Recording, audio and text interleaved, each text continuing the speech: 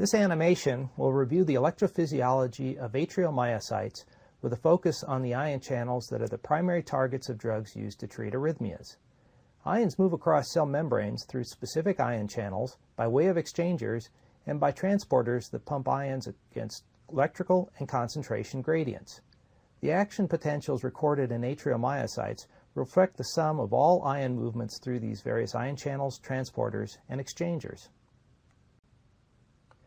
The depolarizing impulse generated by the sinus node, the pacemaker of the heart, propagates first to the adjacent atrial myocyte cells, resulting in the P wave on the electrocardiogram.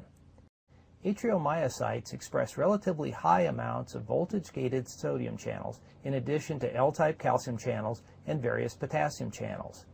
Sodium channels have a very low threshold voltage, so are the first voltage-gated ion channels to open as the myocyte membrane depolarizes. In the active or open state, sodium channels conduct large quantities of sodium into the cell. This large, rapid surge of sodium into the cell causes a rapid depolarization, known as phase 0 of the action potential, that lasts only about a millisecond, after which the sodium channel rapidly changes from the active or open state to the inactive, which is a closed state. The rapid depolarization of membrane potential generated by the inward sodium current causes the sequential openings of other ion channels, including L-type calcium channels and various potassium channels.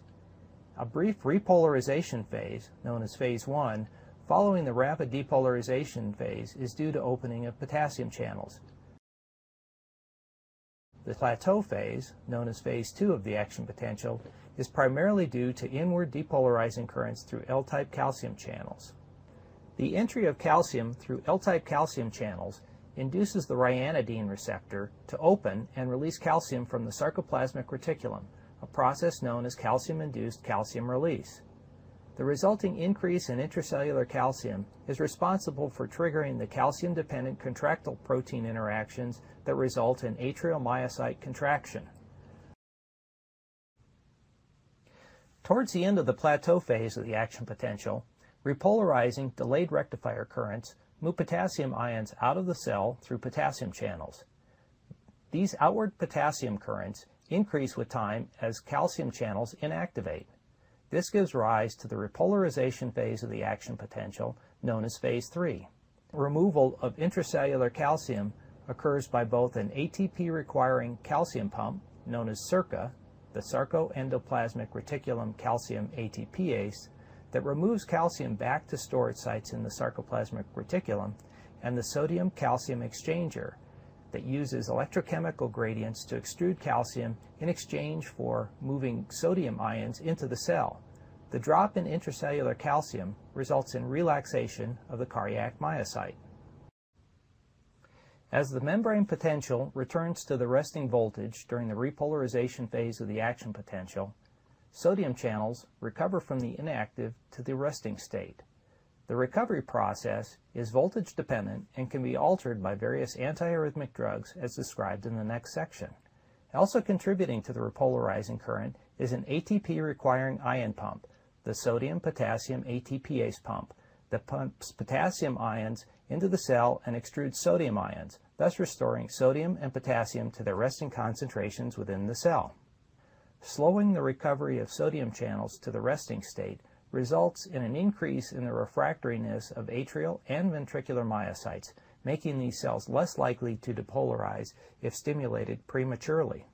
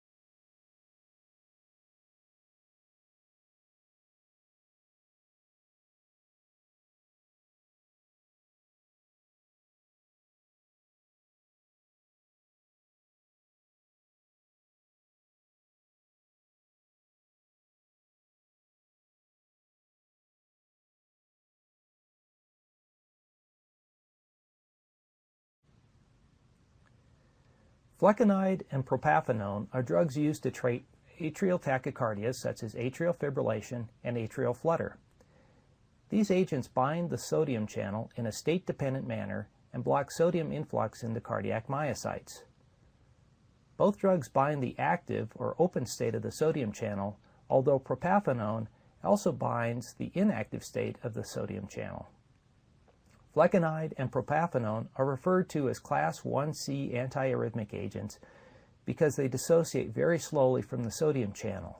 The time constant for recovery of channel function following exposure to these drugs is longer than 10 seconds. Because these drugs dissociate very slowly from the sodium channel, they have effects on both normal and rapidly depolarizing myocytes. These agents decrease the threshold for excitability such that greater membrane depolarization is required to cause sodium channels to open from the resting state. This results in reduced automaticity. Because they dissociate very slowly from the sodium channels, these drugs also prolong the effective refractory period.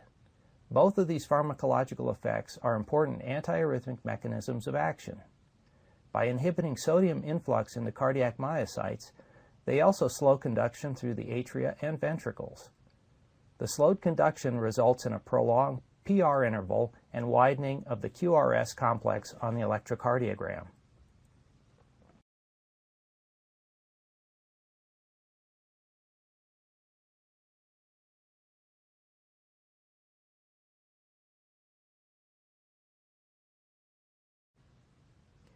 Amiodarone, Dofetilide, and Dibutylide are Class 3 antiarrhythmic agents that prolong action potential duration, primarily through effects on blocking potassium efflux through the delayed rectifier potassium channel, known as IKR.